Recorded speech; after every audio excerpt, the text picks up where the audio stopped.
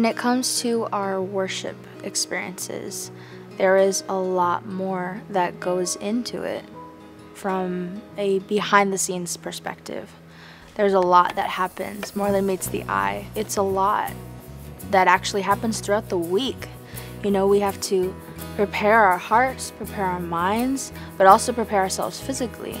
We come in, set up our instruments, prepare site of production, turn on all elements that we'll be using, as well as preparing what we're going to be saying and how we're going to use this time to fellowship with our people. Each person puts in a lot of time and effort into the atmosphere that we create on Saturday mornings. We put in a lot of time every week, hours every day, just to make it so that when you come in, you feel welcomed.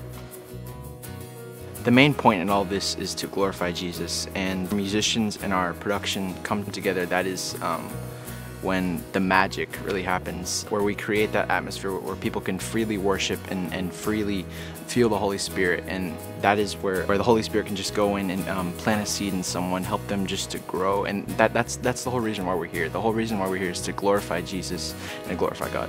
As a worship leader, you know, you have to show up week to week. You're up here on the stage, yes, but we're not exempt from life. We are not immune to hardship or trouble and problems, right? I have problems just like you do. And so, yes, I am flawed, but the best part about saying that is that God doesn't call the perfect. He doesn't need to choose the best. He calls the willing and He calls the available, and all He needs is your yes.